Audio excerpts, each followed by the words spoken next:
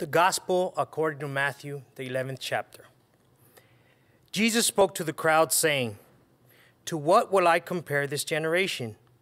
It is like children sitting in the marketplace and calling to one another. We played the flute for you, and you did not dance. We wailed, and you did not mourn. For John came neither eating nor drinking, and they say he has a demon. The Son of Man came eating and drinking, and they say, 'Look, a glutton and a drunkard, a friend of tax collectors and sinners.' Yet wisdom is vindicated by her deeds." At that time, Jesus said, "I thank you, Father, Lord of heaven and earth, because you have hidden these things from the wise and the intelligent and have revealed them to infants. Yes, Father, for such was your gracious will. All things have been handed over to me by my Father, and no one knows the Son except the Father, and no one knows the Father except the Son, and anyone to whom the Son chooses to reveal him. Come to me, all you that are weary and are carrying heavy burdens, and I will give you rest. Take my yoke upon you and learn from me, for I am gentle and humble in heart, and you will find rest for your souls. For my yoke is easy and my burden is light." The Gospel of the Lord. Good morning and blessings to all. It's no secret that during these times in our country, we're divided and the world is watching. We are all in one way or another feeling the effects of the pandemic and social justice movement. We're starting to lose control, and it shows. Our media is showing us and giving us different information. Leaders are not on the same page. Conversations of frustration and anger are more common. We are hearing but not listening to each other. It sometimes feels like we have lost hope in one another. So what now? Do we sit around and wait for things to change on their own? Or do we ignore the situation completely and let others fix it? Jesus tells us, "Come to me, all you that are weary and are carrying heavy burdens, and I will give you rest. Take my yoke upon you and learn from me, for I am gentle and humble in heart, and you will find rest for your souls. For my yoke is easy and my burden is light." He isn't saying, "Come and take a holy vacation. I need it badly." It might be true that we all need a vacation, but that is not what he is saying. He is saying that it is harder to live up to the world's expectations of you than to live up to God's. To better understand this passage, let us first look at what a yoke is. A yoke is a kind of harness that is used for oxen to get them to pull a cart of farming equipment. Typically, a yoke joins two oxen together to work as a team. Jesus invites us to take his yoke and to learn from him. He is inviting us to join him in harness, to allow him to take the lead, to let him help us through difficult places, to give him the opportunity to show us how it's done. Are there any here today who've been weary? Have any of you ever carried a heavy burden? A year and a half ago, I moved from Alaska to Arizona. The move was not an easy move. I took a call here at Holy Trinity, and my family and I left to start a new chapter in our lives. I learned right away that the pace of life in Arizona was a lot different than Alaska. In my first year, my family and I have experienced what I like to call the Arizona hot package. Our battery died, our AC went out in July while my wife was 7 months pregnant. We're learning how to keep the temperature at an affordable degree, and going on a hike in the middle of July at noon is a bad idea. But I've also learned something else. Even though we all have experienced these situations here in the desert, I started to understand that I did not have to do this alone.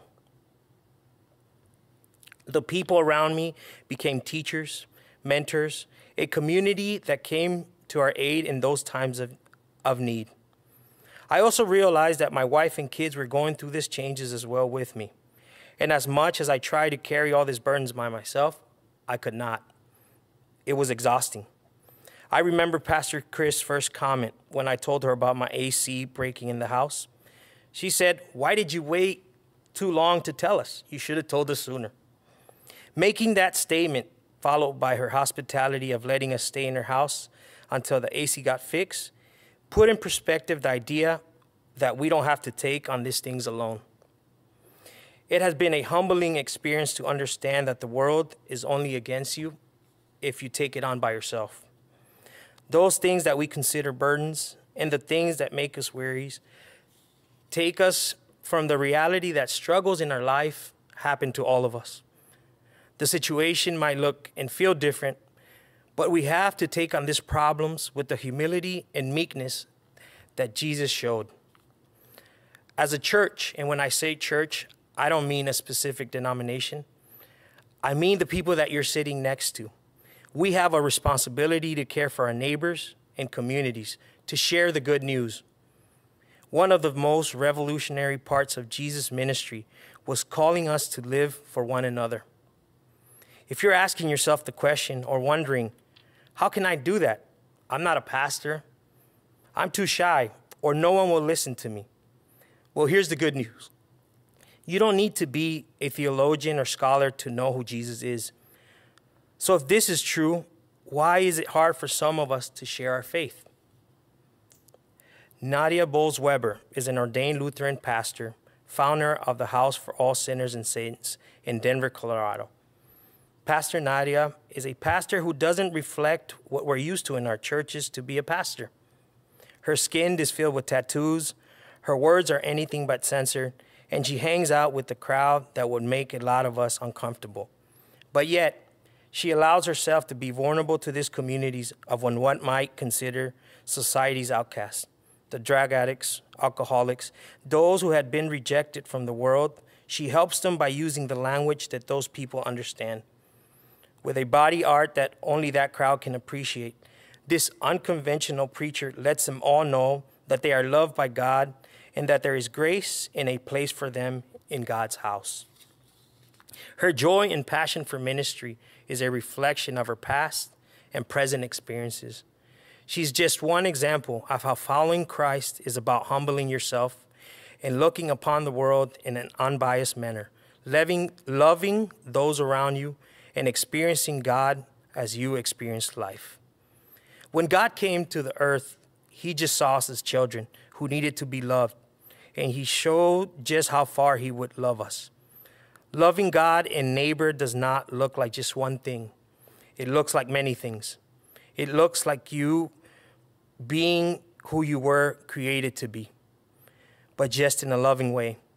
In our community, we're doing everything we can to understand this idea. From the beginning of the pandemic, Holy Trinity has been in the front lines. Gift of monetary donations have been made to support our Navajo Nation.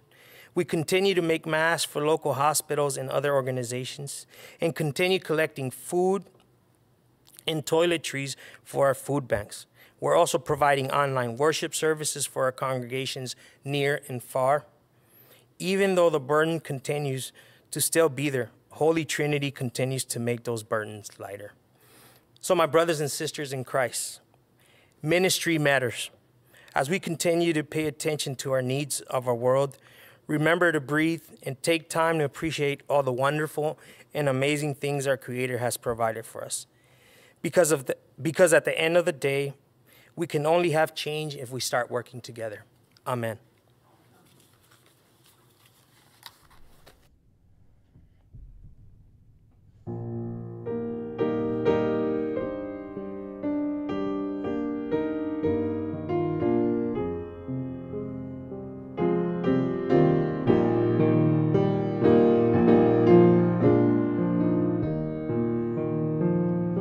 This is my song, O God of all the nations, a song of peace for lands afar and mine. This is my home, the country where my heart is. Here are my hopes, my dreams, my holy shrine. But other hearts in other lands are beating with hopes and dreams as true and high as mine. My country's skies are bluer than the ocean, and sunlight beams on clover leaf and pine. But other lands have sunlight too, and clover, and skies are everywhere as blue as mine. So hear my song, O God of all the nations, a song of peace for their land and for mine.